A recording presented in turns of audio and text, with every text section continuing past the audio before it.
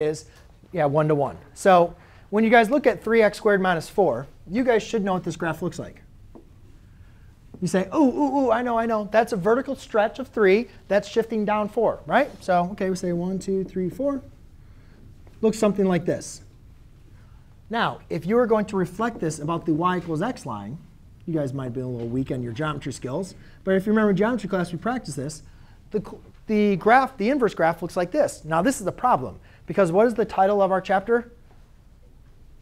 Functions. And I just graphed something that is not a function. So you guys would see that's an issue, right? We're studying functions. And then the inverse is not a function, right? So the reason why is because this is not what we call a one-to-one function. Quadratics are functions. They're not one-to-one functions. And basically what that means is every x has to have a unique y function. Here's an example of a one-to-one function. Cube root. Every x has its own y. X squared doesn't have its own. Every x doesn't have its own y, right? 2 and negative 2 both share the y value 4, correct? So it's not one-to-one. And you can also tell by looking at a graph, instead of sleeping, you can tell that they don't pass the horizontal line test. So if a function doesn't pass the horizontal line test, it's not one-to-one. Now, fortunately for us, we actually get around this because they gave us a restriction. They said, oh, it's OK.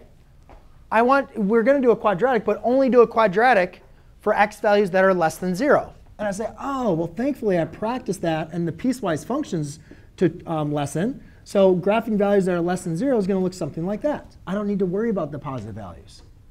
Yes? So now I at least know what the graph is going to look like. Let's actually do the math to find the inverse. Swap that with y. Flip the x and y's.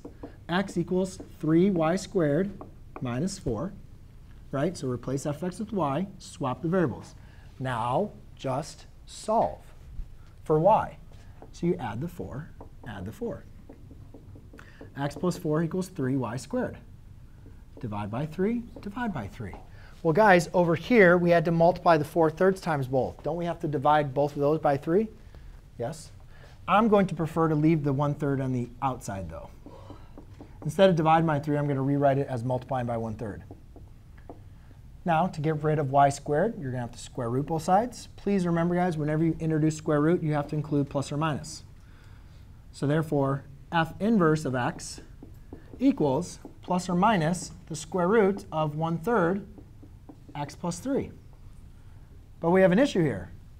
Here is what a radical looks like. If you have a negative on the outside, it would look like that, right? Right? If you multiply by a negative on the outside of a radical, that's a reflection of the x-axis. Well, guys, you can't have the plus and the minus. You either have to have one. So which one of these is going to be a reflection? Well, let's shift this graph over. Let's look at the positive version first. The 1/3 is a horizontal stretch of 1/3. This is 3 units to the left. It's not the best. Does that look like the inverse graph? What about this one? Does that look like it's reflected about the y equals x line?